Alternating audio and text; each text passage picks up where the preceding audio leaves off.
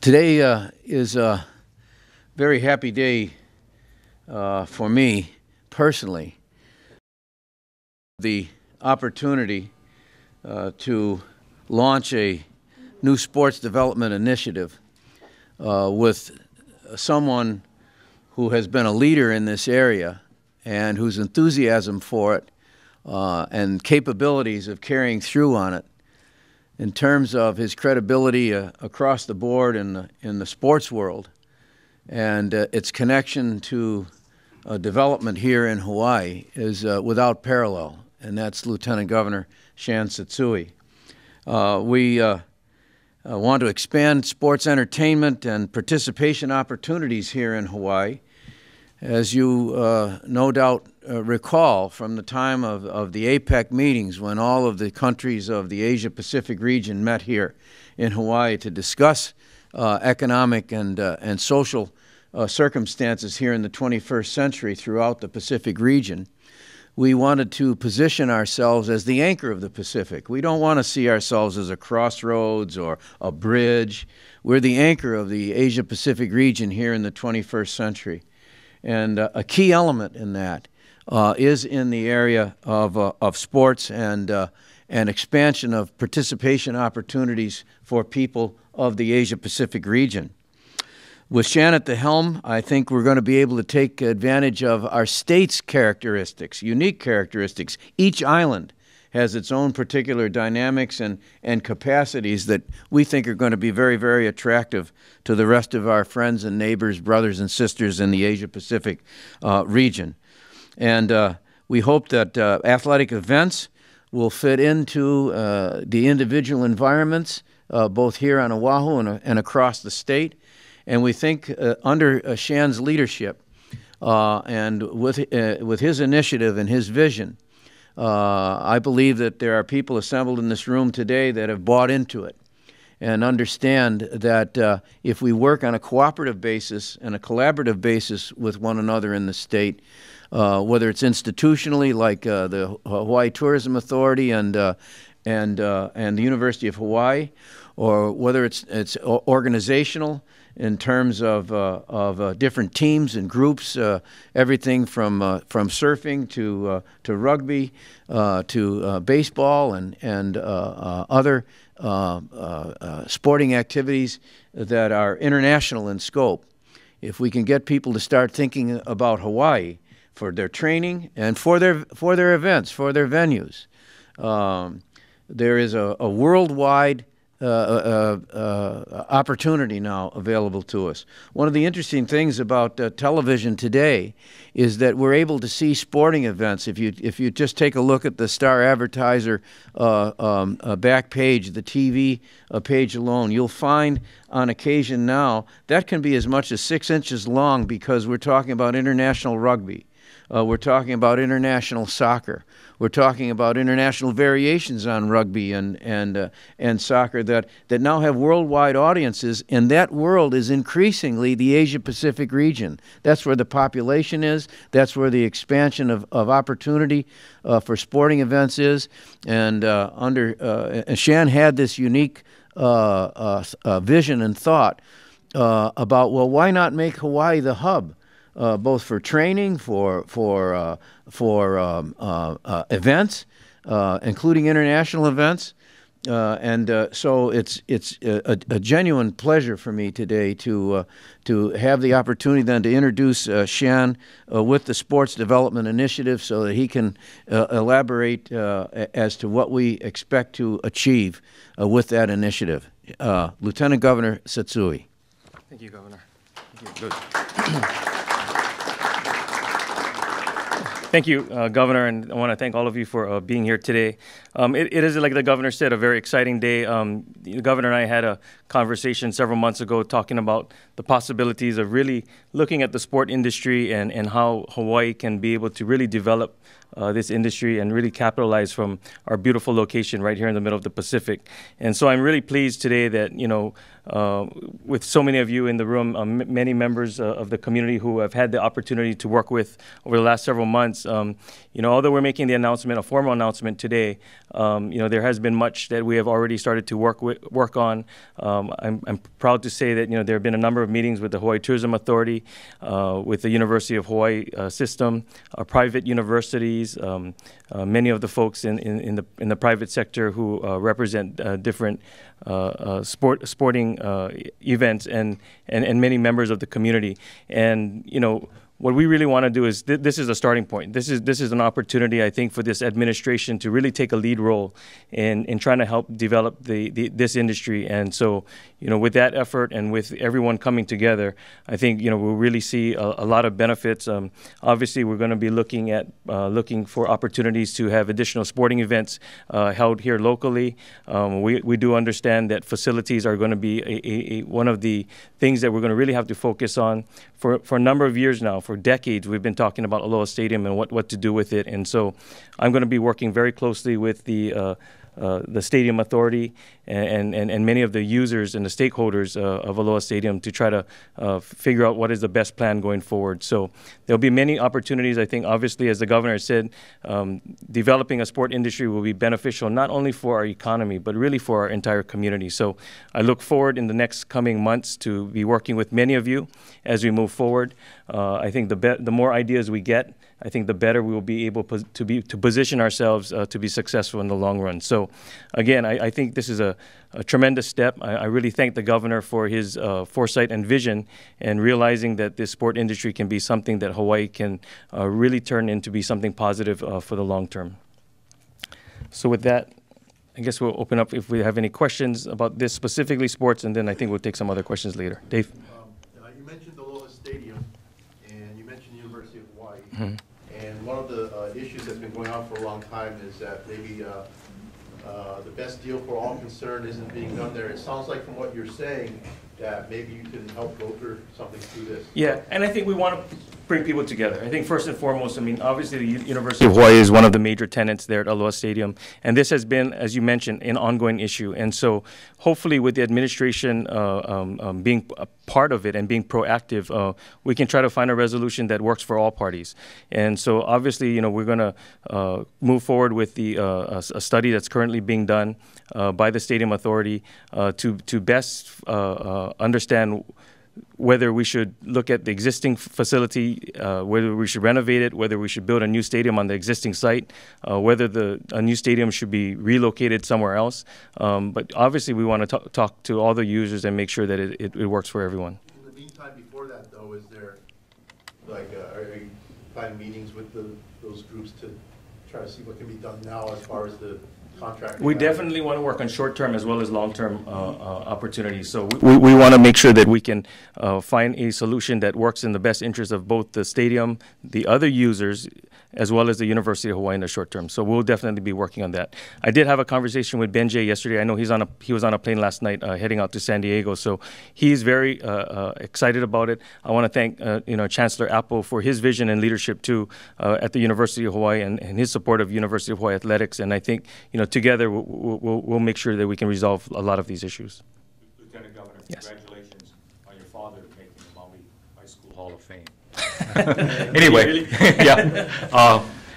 You mentioned the neighbor islands. What role will they play in the future?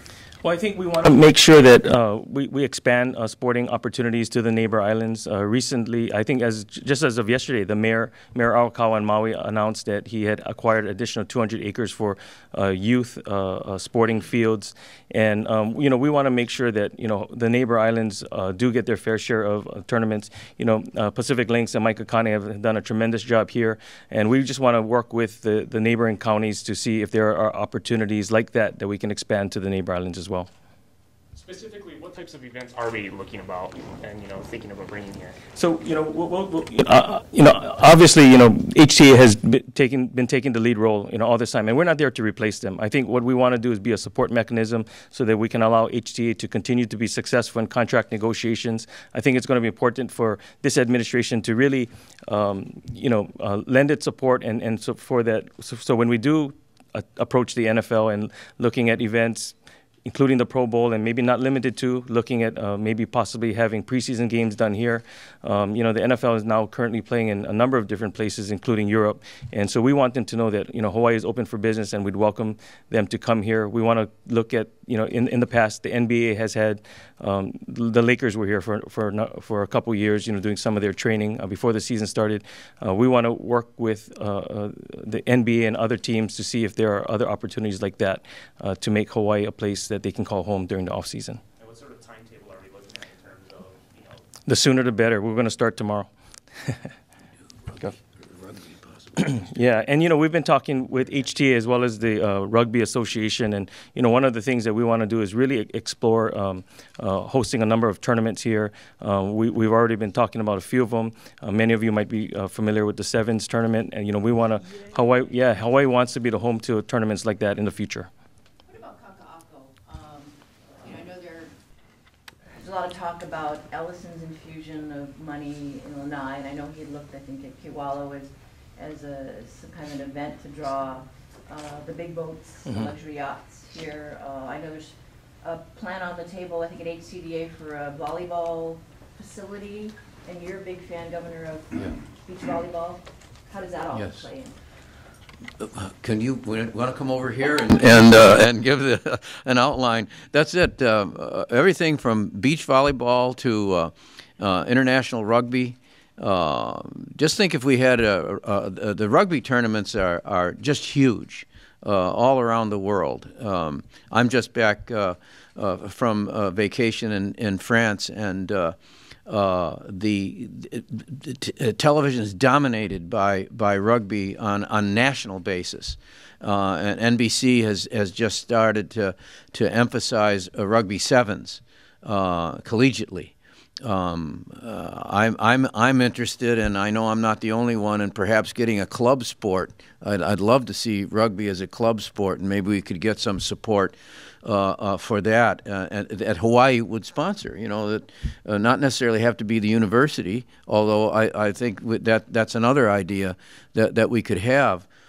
Because we can draw on the Asia Pacific region, which is really obsessed with rugby. New Zealand, of course, the All Blacks are among the leaders year in and year out in that area. International golf. Why should it just be the Europeans and the Americans emphasized? The potential public for golf, including viewing of golf, is India and China alone, let alone Southeast Asia. We're talking billions of people, and upcoming stars, male and female, in tennis, in golf. In all kinds of areas, then Hawaii can be a natural draw. Again, I'm going to emphasize we want to be an anchor for that. Volleyball is international now. It's among the most watched sports in the Olympics now. It's something that all kinds of countries can be involved in. Soccer. The World Cup now. The United States is in that, but you have Monaco and Luxembourg and other Iceland countries now involving themselves with soccer, so that there is a genuine world wide network of not only literal networks in terms of television broadcasting, but networks of fans for whom a trip to Hawaii for a tournament would be something that would be an automatic draw if we made it available. So Shan is going to be working with the nonprofit organizations and groups here in this room, as well as those who have an organized business interest in seeing people coming to Hawaii, to try to start putting these opportunities together.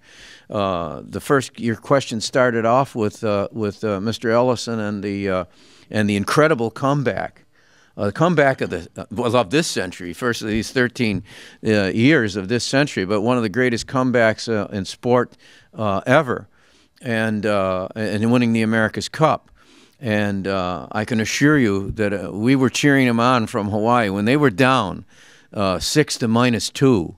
There were those of us in Hawaii who sent messages to them, including from the Honolulu Cookie Company and so on, you know, a little sustenance for them. And we said, "Emua, you know, Unipa'a, you know, you can do this, you can come back."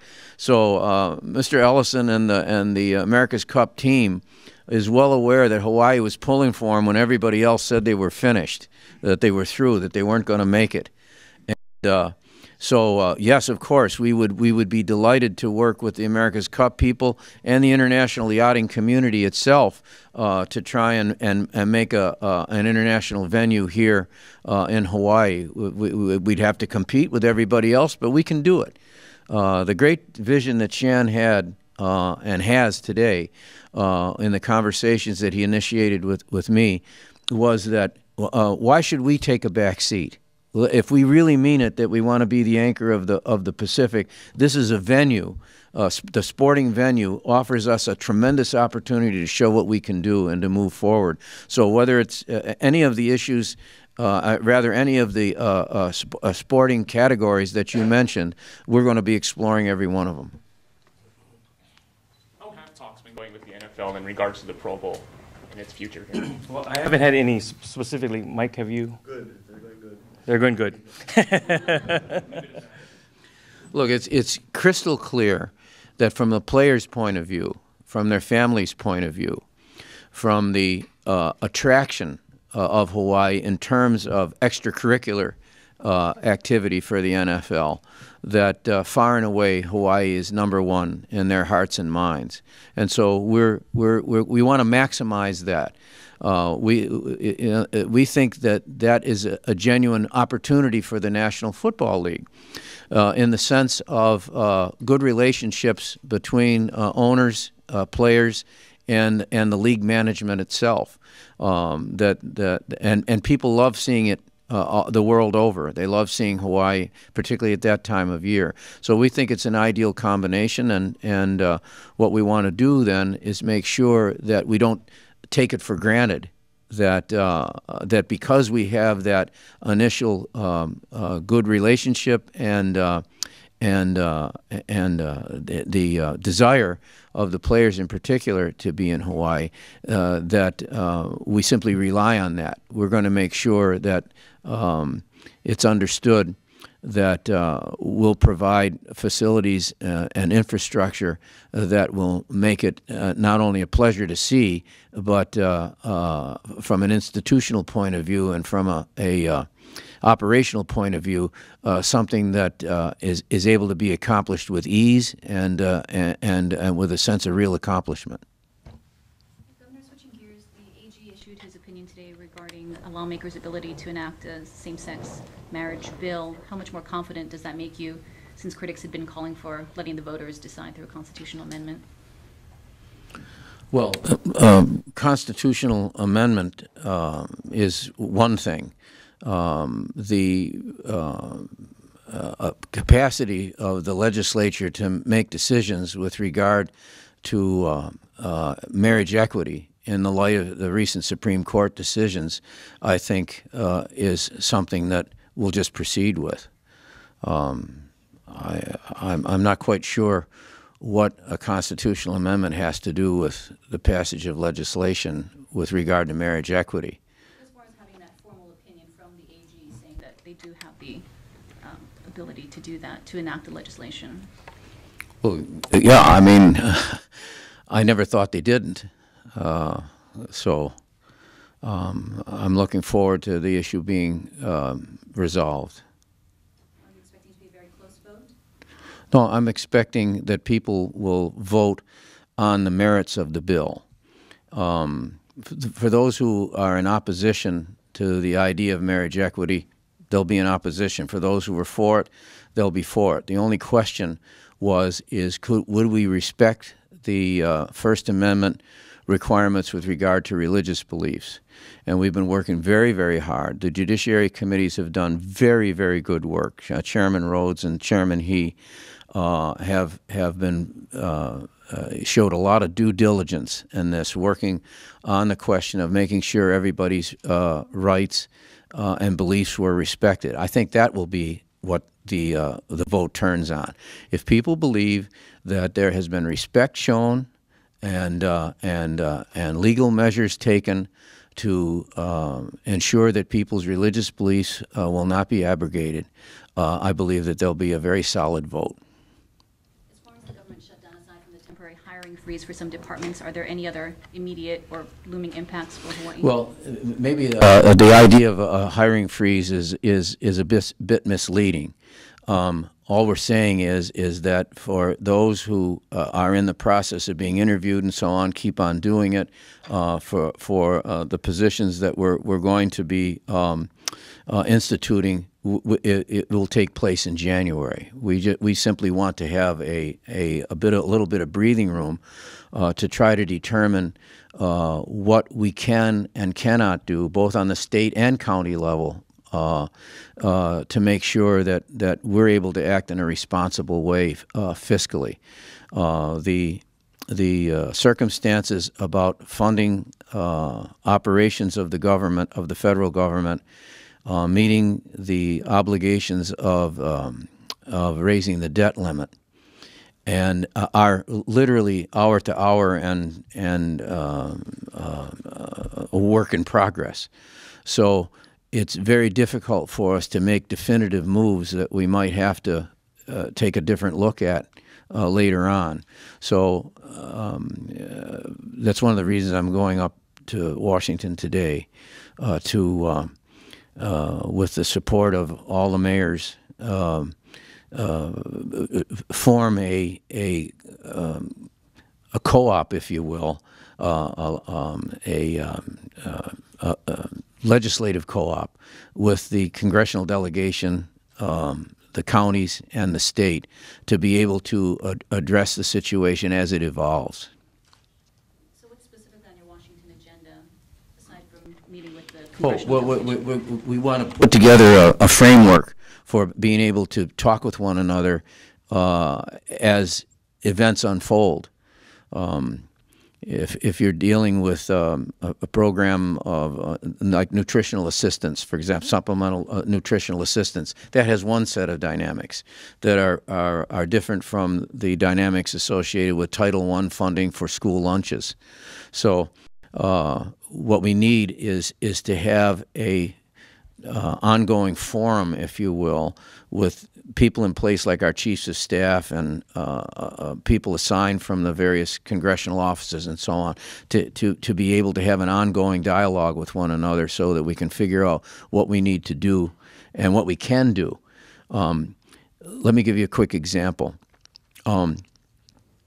It's one thing to say, well, can the state pick up the funding, say, for national parks or something like that? Well, it's public money. I can't. Nobody can just pick up the funding for opening up parks. For example, the federal parks, they have federal employees. The state just can't write a check to a federal employee to pay their salary or their benefits. There's questions of liability. What if something goes wrong or somebody doesn't do their job correctly? Is the state then liable for that activity? And even if you could figure out some way to utilize state funds to pick up a supplemental nutrition program or open the gates to a national park, it will still take time to do that. It's not as if it's an automatic. It's not an ATM approach. So that involves payrolls. It involves accounting.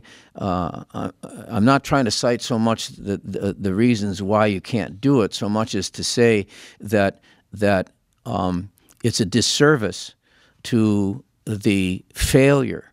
It's a disservice to understanding what the failure to meet our obligations in Washington by a small faction of the Republican Party in the House, what it means and what that's done. It's a failure to do what we're supposed to do as legislators. When you run for office, you run you run on the basis of asking people to put their faith and trust in you, that you will take care of what is necessary for the government to do, that you pay your bills, that you meet your obligations. You can have discussions back and forth as to what the policy should be with regard to that. But to say that you will fail to meet your obligations, your fundamental obligations, or to threaten that you will shut the government down unless your particular policy is adhered to, is the ultimate irresponsibility.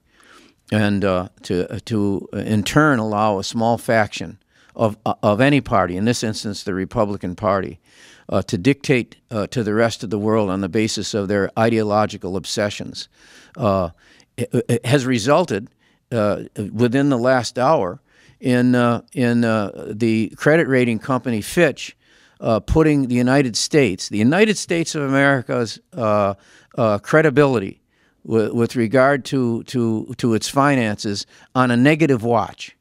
On a negative watch. It's beyond irresponsibility. I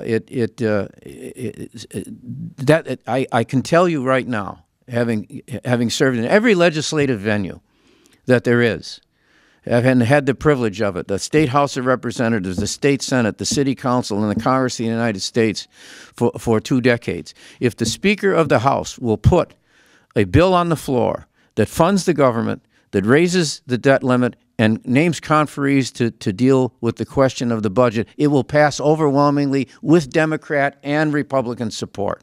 It will pass on a bipartisan basis. This is not Democrats versus Republicans. This is Democrats and Republicans versus a small faction of people who call themselves Republicans, but who are actually these Tea Party folks who have no vision of what it is to engage in responsible government. It is possible right now, this minute, to put a bill on the floor that will get an overwhelming Democrat and Republican vote. It requires the Speaker of the House to act as Speaker of the House of Representatives and not leader of the Republican conference. Governor, is it your belief that if they don't deal with this, that Hawaii could be hardest hit, just given our locale, given our reliance on the military and tourism? Well, that's why we're putting together, that's why I'm going to Washington to solidify a set of protocols and an infrastructure, if you will, for the delegation, the counties and the state to be able to act in concert with one another, to be able to address any of those consequences as they come. The reason I can't be more specific about it is I have no idea yet from hour to hour what it is that they will put forward if they're able to vote it at all. But in the meantime, every county and all the departments of the state are working day in and day out to try and figure out where we have reserves of funds, where we have any jurisdiction or control over funds at all. Some of these funds, are contracted out of the federal government through federal departments, and the state merely is the pass-through for them. So we don't even have access to the mechanisms that put those funds forward. So. And some programs are 100% federal funded. I mean, in other words, all the employees are ostensibly state employees, but they're actually the funding for the positions and the benefits and everything is 100% federal. So when in terms of being hit hard or not, what we intend to do is to see to it that we understand what it is that's available to us and to try to take steps accordingly, depending on what the circumstances are as they evolve financially.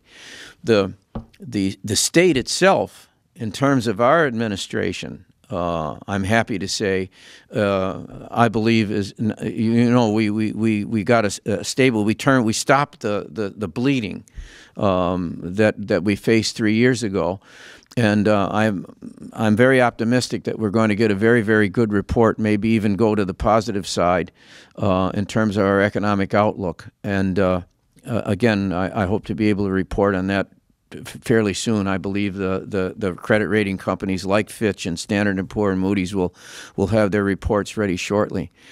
So I think we're in very good position, and I'd hate to see that jeopardized. All the hard work that's been done, the tough decisions that had to be taken, the hard choices that had to be made over the last 3 years, I'd hate to see that put in jeopardy because of the irresponsibility of a small faction of people who don't understand that they live in a nation in which the government is truly representative of the people, and for them to try and bring that government to its knees is something that is beyond reprehensible.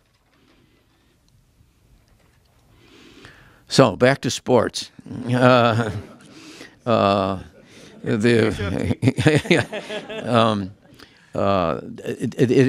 just want to. It is a priority.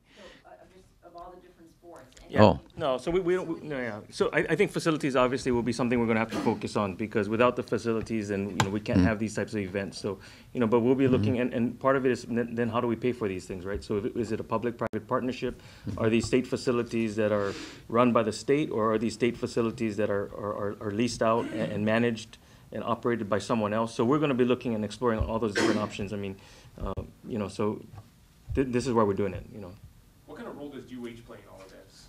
Facilities be one of the chief components? Well, yeah, I think the University of Hawaii and a lot of our other private universities here, will play a significant role in terms of determining how we move forward. I mean, we want to make sure that it's a positive experience, not just for spectators, but obviously for a lot of our student athletes, especially our local ones who have been born and raised here and have an opportunity to stay at home and get a good quality education, and to as well, and to develop their sports skills along the way. So we're going to be working together to make sure that this thing works, not just from the professional athletes part, but all the way down to our youngest student athletes.